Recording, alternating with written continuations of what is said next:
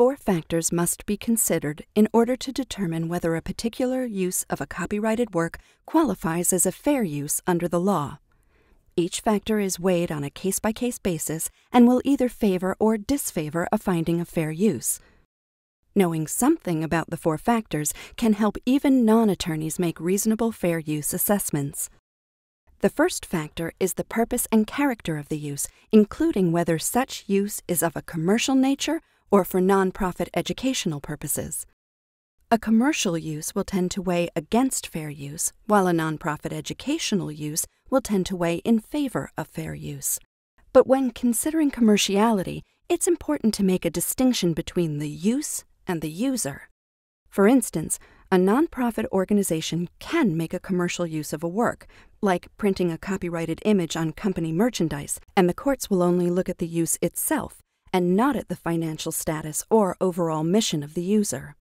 Even if a use is commercial, it may tilt toward a finding of fair use if the use is considered to be transformative.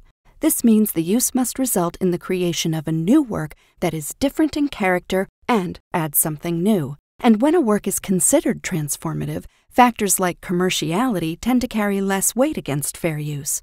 For example, the seminal case on transformativeness held that commercial sales of 2 Live Crew's rap parody of the song "Oh Pretty Woman" did not preclude a fair use ruling. The second factor considers the nature of the copyrighted work. Typically less complex than the first factor, Factor 2 looks at whether the copyrighted work is factual, like a biography, or expressive, like a novel.